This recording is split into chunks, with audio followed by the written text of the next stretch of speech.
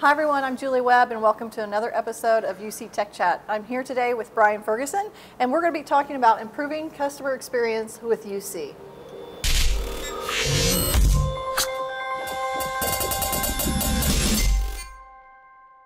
So Brian, today we're talking about customer experience. We've all had some great customer experiences when calling into companies, and we've had some bad ones. Yep. So what are some things that could cause a bad customer experience? Well, there are several, Julie. There's probably the most impactful one is going to be just waiting on hold, and waiting on hold way too long. It's been shown through statistics that the average person stays on hold over a year of their life, which is crazy when you think about it. So being able to reduce hold times is going to be extremely important.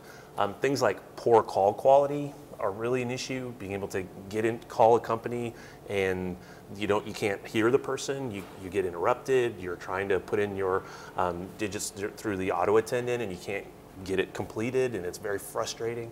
And then really complicated IVRs and being able to get to the right person is very frustrating. You want to talk to somebody that's going to solve your problem and you just can't reach them. So those kind of things are very frustrating and really need to be improved to have a really good customer experience. So what kind of tools does UC offer that would help some of those problems you mentioned? Sure, so there's several. One of them, which I think is most important, is reporting. So reporting allows you to be proactive and to figure out where these problems are occurring, looking at things like abandoned calls and redirected calls, looking at detailed call logs to see when people get transferred too many times or when they got hung up on, so you can train the people and change the behaviors that are causing those issues. So just be more proactive.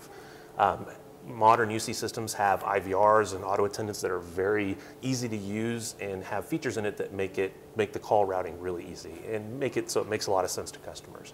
And then training tools are available as well, so they can listen in on calls and those kinds of things to make sure that your people are saying and doing what they're supposed to. So what if there are issues? How can UC help make an angry customer a happy customer? Yeah, so that's often a challenge. What happens when things are already wrong? So there are several things that are in place there. So one, you have the ability to barge into calls or to become part of a call as a supervisor to solve that issue.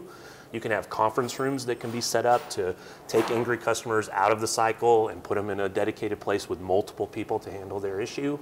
And then being able to record calls to make sure that those, you can go back and handle those calls on the back end.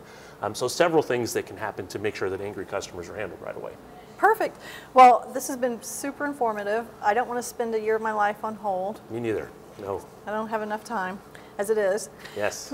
So thanks for the information today, and we look forward to seeing you next time on UC Tech Chat.